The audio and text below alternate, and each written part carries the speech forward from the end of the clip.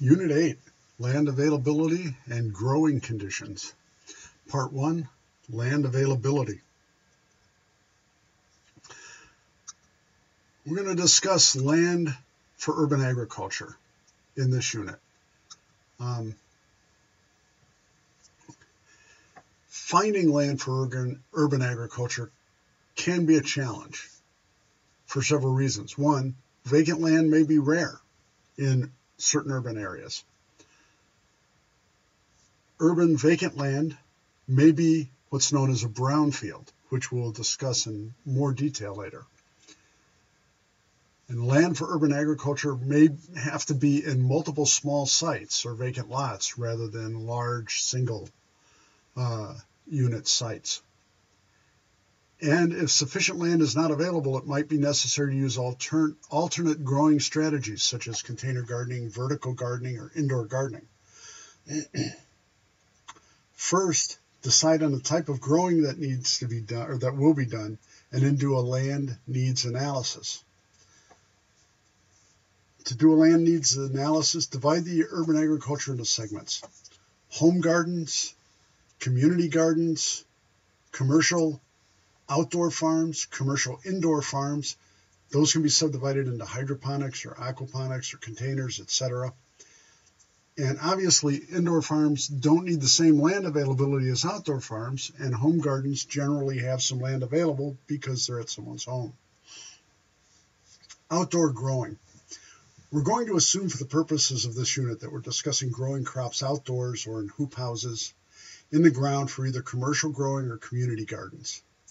We need to locate tracts of land on which to locate our urban agriculture project. Think outside the plot. That is, it might be possible to accomplish our goal by using several smaller plots rather than a single larger growing area. Think of city governments as partners, not adversaries. With the current trend toward urban agriculture, most cities will gladly work with agricultural entrepreneurs to help locate suitable growing sites, especially if jobs may be created, and may help with things such as soil testing or remediation if required. Speaking of soil testing, soil used for growing crops should be tested for nutrients, the macronutrients phosphorus and potassium, as well as micronutrients. Soil can be tested for nitrogen, the third macronutrient, but its presence in soil is quite ephemeral, and test results aren't meaningful in the long term. So nitrogen is usually not really measured, or the results apply for the first crop that you plant and then not beyond that. Soil should be tested for structure and composition. If you have a heavy clay soil, you're going to need to amend that soil in some way to increase your yields, to make it suitable for growing plants. And it should be tested for the presence of contaminants, because urban soils have often been subjected to contamination in the form of heavy metals, fuels, and other chemicals. Testing for the presence of contaminants is important. Contaminant testing cannot be done with consumer soil test kits, however. The soil samples must be sent to a soil testing laboratory to have this testing done.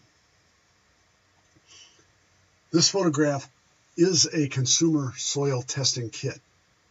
And with a basic kit such as this, one can test for the macronutrients, nitrogen, phosphorus, and potassium, as well as soil pH.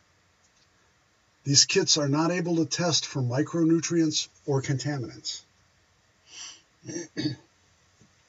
This is a soil penetrometer, and it's used for testing soil structure and hardness.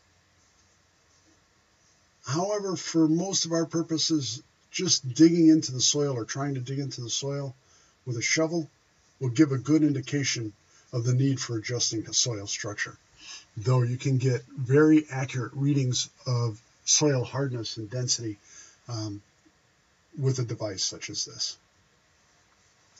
Brownfields, which I mentioned earlier, we're going to discuss a little bit more now. This is not necessarily unique to urban agriculture, but more urban land is considered to be a brownfield than rural land. A brownfield is land that's previously been used for industrial purposes, and the term generally implies a low level of contamination with hazardous waste or other pollutants, and often are marked for remediation and redevelopment. What that means is that you may be able to find lists of brownfield sites, or you might be able to look up your particular site on such a list to see if it's a brownfield.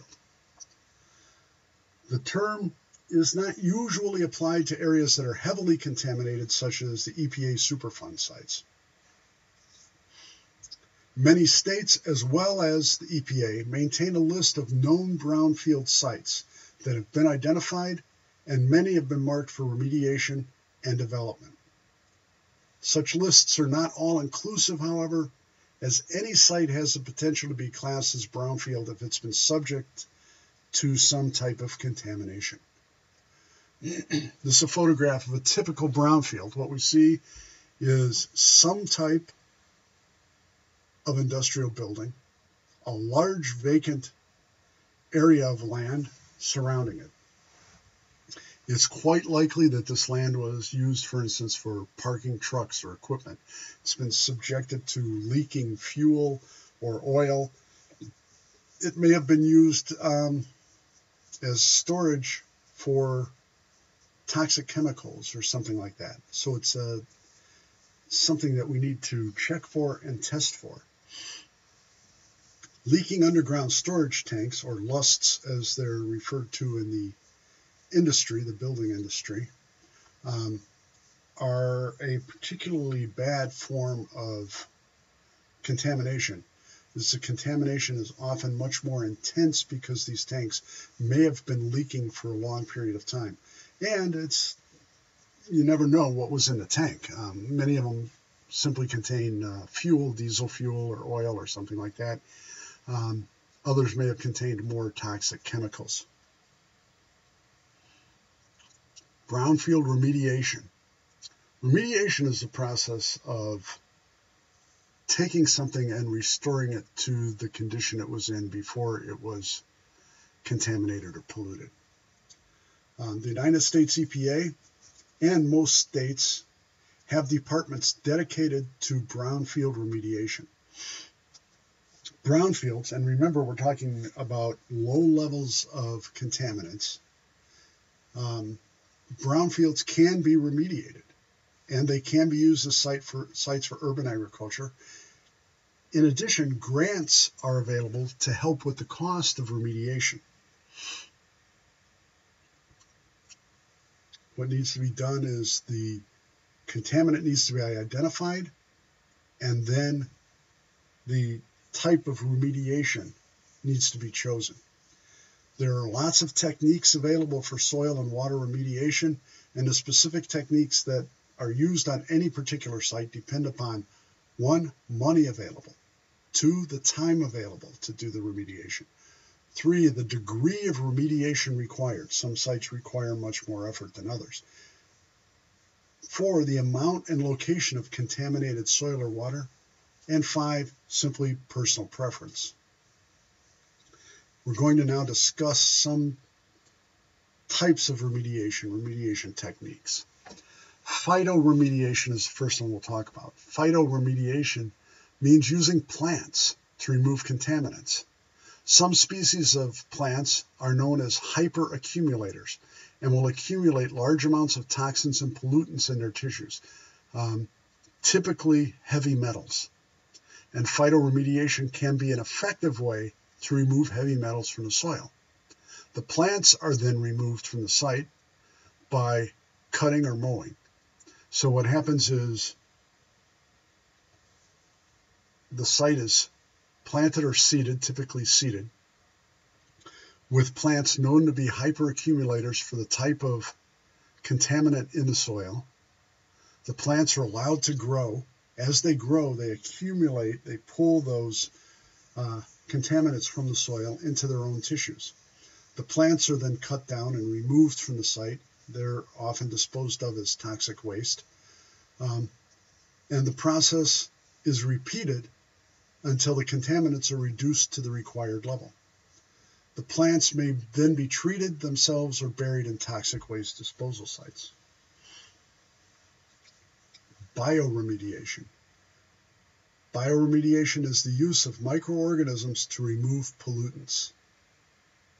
This type of remediation, like phytoremediation, is usually done in situ, which means the contaminated soil is left on site as opposed to being removed to a processing facility.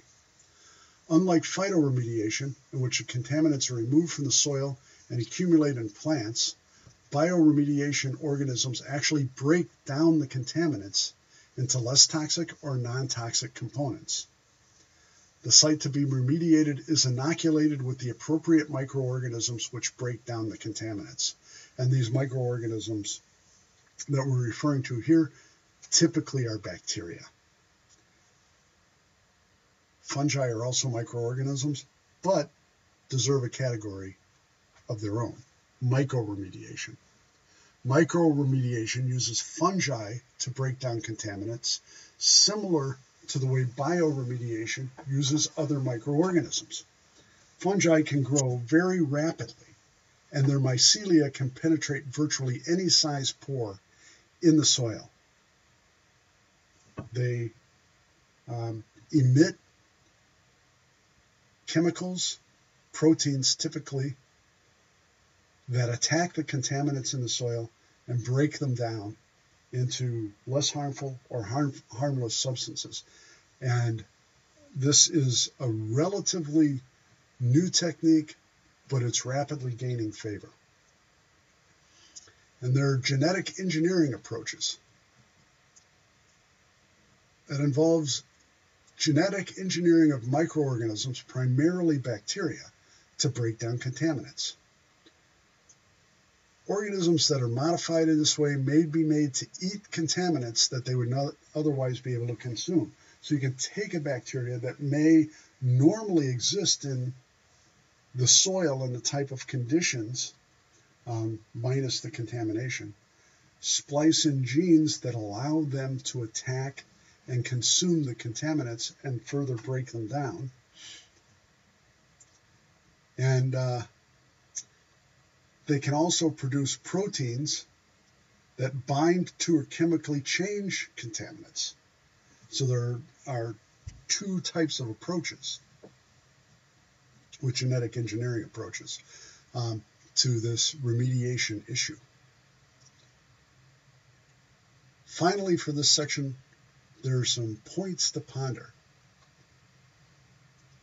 Because of being marked as brownfields, many sites might be available for very low cost, even if the level of contamination is quite low. So you may be able to save significant money in the purchase of a site if it's been marked as brownfield. In addition, most states and the federal government have departments or agencies that can provide expertise and even financial support, such as grants or very low interest loans, for remediation. And even some cities have set up systems to help with brownfield issues. They're anxious to get these properties productive again and back on the tax rolls. Low levels of some contaminants are quite easily remediated and the soil can be entirely suitable for growing. Other contaminants may make it completely unsuitable, so you have to take care to identify the particular contaminant. And the most common contaminant in brownfields is hydrocarbons from motor fuel and motor oil, and that is relatively easy to remediate. So even though space may be marked as a brownfield, it might not necessarily preclude it from being used as urban agriculture. The money that you save in purchasing it can go towards remediation, but you can also receive financial aid from the government to help make this land productive again. And that's the end of part 1 of this unit.